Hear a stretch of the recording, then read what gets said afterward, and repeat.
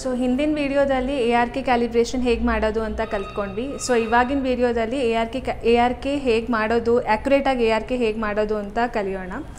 So first thing ನಾವು ನೋಡಬೇಕಾಗಿರೋದು, ಇದು already close ಆಗಿರುತ್ತೆ, ಇದನ್ನು ಓಪನ್ ಮಾಡಿಬಿಟ್ಟು ಈ ಲೆನ್ಸ್ ಏನಿರುತ್ತೆ ಆ ಲೆನ್ಸು ಕ್ಲೀನ್ ಇದೆಯಾ ಅಂತ ನೋಡಬೇಕಾಗತ್ತೆ. ಸೊ ಲೆನ್ಸ್ ಕ್ಲೀನಾಗಿದೆ ಅಂತ ಅಂದರೆ ಏನೇನು ಮೆಷರ್ಮೆಂಟ್ ನಾವು ತೊಗೊಳ್ತೀವಿ ಅದು ಆ್ಯಕ್ಯುರೇಟಾಗಿರುತ್ತೆ. ಸೊ ಮಕ್ಕಳೆಲ್ಲ ಏನು ಮಾಡ್ತಾರೆ ಅಂತಂದರೆ ಒಂದೊಂದು ಸತಿ ಕೈ ಹಾಕಿಬಿಟ್ಟು ಆ ಲೆನ್ಸ್ನ ಗಲೀಜು ಮಾಡೋ ಚಾನ್ಸಸ್ ಇರುತ್ತೆ. ಸೊ ಅದು ಗಲೀಜಾಗಿಬಿಟ್ಟಿದ್ರೆ ಆ ಮಿಷಿನಲ್ಲಿ ಏನೇನು ರೀಡಿಂಗ್ ಬರುತ್ತೆ ಅದೆಲ್ಲ ರಾಂಗ್ ಆಗಿರುತ್ತೆ. ಸೊ ಇಮಿಡಿಯೇಟ್ಲಿ ನಾವು ಮಾಡಿದ ತಕ್ಷಣ ಇದನ್ನು ಕವರ್ ಮಾಡಿಬಿಟ್ಟು ಕ್ಲೋಸ್ ಮಾಡಿಬಿಡ್ತೀವಿ, ಸೊ ದಟ್ ಯಾರೂ ಕೈ ಹಾಕಿ ಇದನ್ನು ಗಲೀಜು ಮಾಡಲ್ಲ ಅಂತ.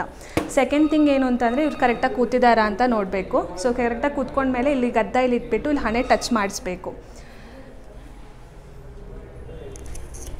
ಆಮೇಲೆ ಹಣೆ ಗದ್ದ ಇಲ್ಲಿ ಇಟ್ಕೊಂಡಾಗ ಇಲ್ಲಿ ಕರೆಕ್ಟಾಗಿ ಗದ್ದ ಇಟ್ಕೊಂಡಿದ್ದಾರಾ ಅಂತ ನೋಡ್ಕೋಬೇಕು. ಯಾಕೆಂತಂದರೆ ತಲೆ ಸ್ಟ್ರೈಟಾಗಿಲ್ಲ ಅಂತ ಅಂದರೆ, ತಲೆ ಟಿಲ್ಟೆಡ್ ಆಗಿದೆ ಅಂತಂದರೆ ಈ ಸಿಲಿಂಡ್ರಿಕಲ್ ಪವರಲ್ಲಿ ಆಕ್ಸಸ್ ಏನಿರುತ್ತೆ ಅದರಲ್ಲಿ ವ್ಯತ್ಯಾಸ ತೋರಿಸೋ ಚಾನ್ಸಸ್ ಇರುತ್ತೆ.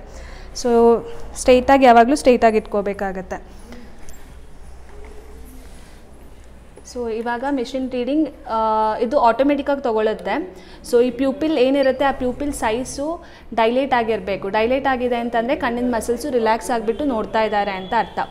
ಸೊ ಇದು ಯಾವಾಗಲೂ ಸೆಂಟರಲ್ಲಿ ಇಡುವಾಗ ಮಾತ್ರ ಅದು ಆಟೋಮೆಟಿಕ್ಕಾಗಿ ತೊಗೊಳುತ್ತೆ. ಸೊ ಎವ್ರಿ ಟೈಮ್ ಅದನ್ನು ಡೈಲೇಟ್ ಆಗೋ ಟೈಮಲ್ಲಿ ಕರೆಕ್ಟಾಗಿ ನೋಡಿಬಿಟ್ಟು ಅದನ್ನು ಸೆಂಟರಲ್ಲಿ ಫೋಕಸ್ ಮಾಡಬೇಕು. ಸೊ ಹಿಂಗೆ ಮಾಡುವಾಗ ಇದು ಅಕಾಮಿಡೇಷನ್ ರಿಲ್ಯಾಕ್ಸ್ ಮಾಡಿಬಿಟ್ಟು ನೋಡ್ತಾ ಇದ್ದಾರೆ ಅಂತ ಅರ್ಥ. ಸೊ ಇವಾಗ ಇಲ್ಲಿ ಏನೇನು ಪವರ್ ಸಿಗುತ್ತೆ ನಮ್ಗೆ ಅದೆಲ್ಲ ಆ್ಯಕ್ಯುರೇಟಾಗಿರುತ್ತೆ. Thank you.